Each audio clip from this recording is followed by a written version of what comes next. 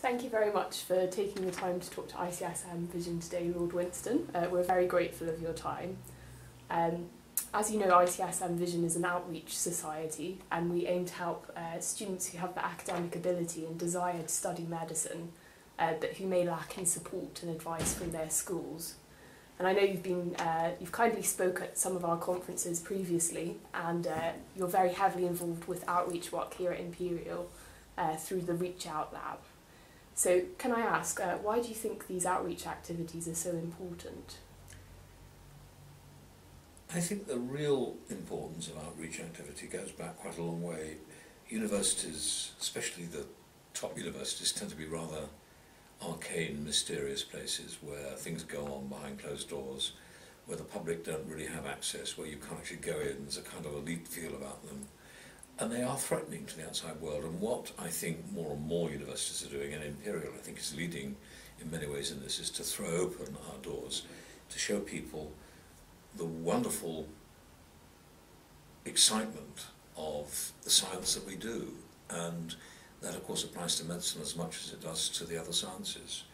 And I think there's a real need to promote that message, because what the health of our society, and I don't mean simply our illness health, I mean that well-being of our society, depends so much on the quality of this kind of work that goes on at universities. So it's very important for the public to feel that they're connected with it, because after all, to some extent, these universities have been built on taxpayers' money, although obviously more and more people are paying fees, but there is still a massive need for proper support for university activity. And if I could, for a message for our students who will be watching this on our website, do you have any particular advice for students considering embarking on a career in medicine? I think the most important advice I can give somebody, and this is advice from somebody who didn't want to do medicine. I wasn't sure what I wanted to do. I mean, I had a whole range of, I was thinking about reading English at university.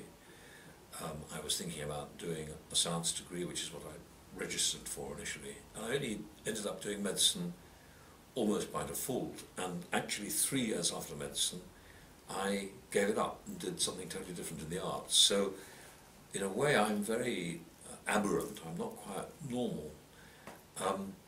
I think the message I would say is to do what interests you, and don't be too streamlined. It's very important to make sure you get the right A-levels and the right training for the entry for the course you want. That is unquestionably true.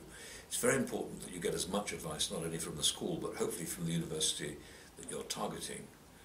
But I would argue that a certain independence of mind is often quite useful. And keep asking questions. Be prepared to make sure that what you're doing isn't going to fill you with total uncertainty.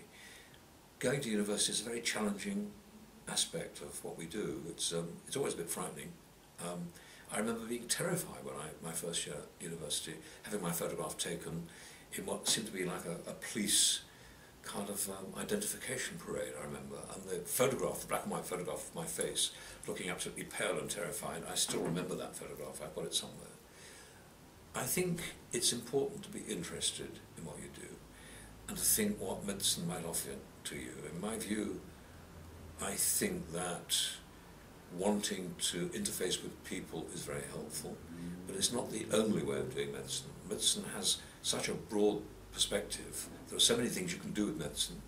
There are some very famous authors who did medicine, Somerset Maugham, for example. There are a number of painters who did medicine. There are certainly theatre directors and writers who did medicine, and there are many politicians and others who did medicine but never actually end up doing medicine as a career. So it opens up, I think, a wide range of possibilities. What I would say to you is this, finally, is that I can't think of anything more gratifying than doing medicine. And the reason for that is because you will be really useful somewhere.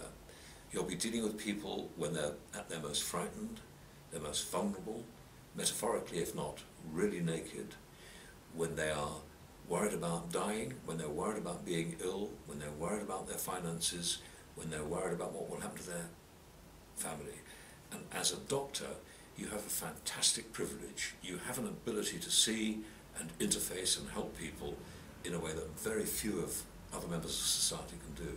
So it's a fantastic career. Thank you very much for taking the time to talk to ICSM Vision today, Lord Winston. We're very grateful of your support, so thank you very much.